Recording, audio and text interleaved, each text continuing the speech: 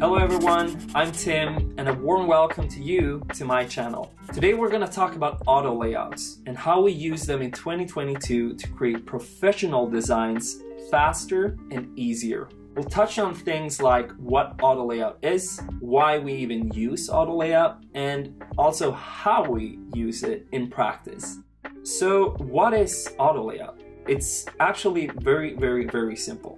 When you look at the web world, you have something called the Flexbox model. That's how you structure content on the web. When you look at Figma, you have auto layout. That's our equivalent of the Flexbox model. It's a way to structure content. Now, why use auto layout? Three things. The first being scalability. So let's say you have a table, or let's say you have a table row, and you wrap that table row into an auto layout. Now, if you duplicate the table row, it's gonna be super easy to make that into a table. Which brings us to the next point, which is about consistency. If we wanna change the spacing between these row items, we can do that in one place super easily. Which also brings us to the third point, about control. If we wanna have 12 pixels, 16 pixels, 8 pixels, it doesn't matter. You can do it in one place. It's going to be consistently controlled across the board. Okay, so we're in Figma. Let's see what we can do with this. First of all, we're going to start by just creating an auto layout. Shift A, there you have your auto layout. Shift A or right click and add auto layout. Next up, alignment. In the right sidebar, we'll see this auto layout section.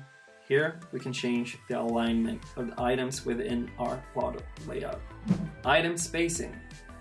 We have 2 or more items. We can change the spacing over here with this spacing between items option.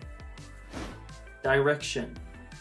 If we want to change from vertical to horizontal of the items within our auto layout. Paddings. We can change just the horizontal axes, or the vertical, or individually, like this. Also, a little hack, if you click Command, and then click on an input field, and you can change everything at once, like that. Spacing mode. Here we go into the advanced layout settings. We have the first option called spacing mode. Right now it's packed. If we set it to space between, it's gonna space things in the layout like this. Next is strokes, inclusion versus exclusion. Once again, advanced settings. Now it's included, which means that the strokes, so if we have 8 pixel stroke width here, it's gonna be included in the layout. It's gonna push the content. If we exclude it, it's not gonna push the content. So you can see how the circle went to the sides, and now it's pushed by the strokes again. Canvas stacking.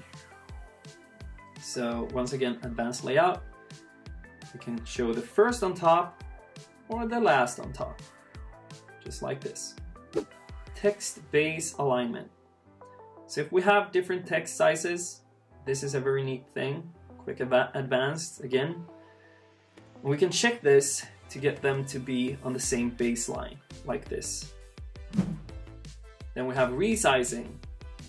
So right now, if we set this, and by the way, we need to look in the top right corner here. So we have horizontal resizing and we have vertical resizing. If we change to fixed width here, and we resize this auto layout, it's not going to be responsive. If we change it to fill, it is. Same with text. Now it's fixed. If we resize it, it's not gonna work. We set it to fill, it's gonna work. We also have hug here, which means that the text just spans for as long as we write. If we set it to fill again, as you can see, it's once again responsive. Okay, and the last one, absolute position. So here we have an auto layout with a title, a body text, and a rectangle. Let's say I want this in the top right corner. Well, then we can just use what's called absolute position. So I click that, and then I can drag it up to the top, and it's no longer adhering to the auto layout constraints. Okay, so I just have to chime in here real quick. For me, the most exciting feature is the one we just talked about, absolute positioning. Before, in my layouts, I would have to create a frame. In that frame, I would be able to place things. So if I wanted something in the top right corner of a card, for example, I would create a frame and place it in there and then drag it to the top. With position absolute, I just click one button and then put it in the top right. Now, I'm excited to hear what you guys think are the best or most exciting features. Please comment below. I'll be super happy to read and see what you guys think. Okay, so let's recreate this card.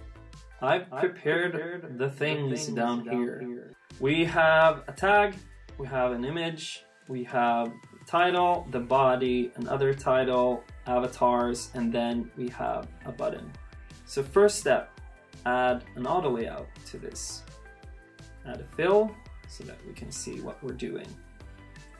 So we have this auto layout. Now we're gonna start adding auto layouts to things that belong together. So we have the proposal title here and the body, they belong together. We have the avatars, they belong together. Avatars plus their title belong together. You can change the positioning here. Starts to make sense. We have the tag up here, which is going to be in the top left corner. So we can add position absolute or absolute position to that. Then also we know that this button is going to be in the same row as the avatars and their title. So let's add a bounding box to them as well, or an auto layout to those as well, like that. And then let's place it in the bottom. And we have pretty much the structure we need now. The next step is to start adding fill to everything. So not adding fill as in fill color, but the resizing option, fill.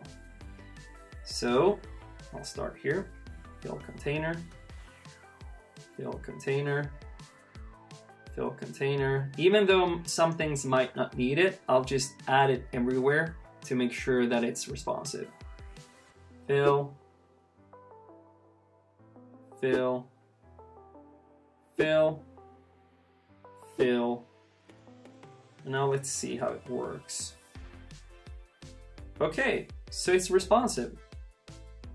Everything seems to move the way we want it to. Now it's just about styling. So let's add the white fill color. Let's change the corner radius. We need to have clip content so that it shows, because the image otherwise doesn't clip. Let's actually add a padding to these, but if we want to keep it as minimal as possible, I would add an auto layout to these two. So I'll combine them into one auto layout. Then I'll add padding to just this one. And now you can see that it's no longer behaving the way we want to, because now we have hug here instead of fill, for example. And the things within, because of this, because we added another auto layout, are going to be screwed up a bit. So let's see if we can fix it. Like that. Does it work now? Yes, it does. And in this container, the bottom part of the card, we might want to add a little something like that. And here for the creators, we might want to add some spacing as well. 12 maybe looks good, I think. Here, this is a bit too tight, maybe 8 pixels. Let's go for that. Let's see. Yes, yes, looks good. Okay, so just add the last shadow here. Bum, like that. And here it is, the card layout, people. And that's it. that is really it. Auto layout is super simple when you just kind of grasp the concept of it. It's just a way to structure things, and it makes your workflow so much easier. It's so much easier. Now, before you leave, please consider helping out by either giving me a subscribe. That would help a lot with this tiny little channel. It would be so appreciated. You could comment in the comment section below, tell me what you want to see next, what do you want me to cover. Liking this video would be super helpful as well. And if you want to know when I do create new videos, the bell notification is a great way to do it. That's it for this time. Thank you for watching, people. Have a great day, night, or whatever it is where you're at right now. We'll talk in the next one.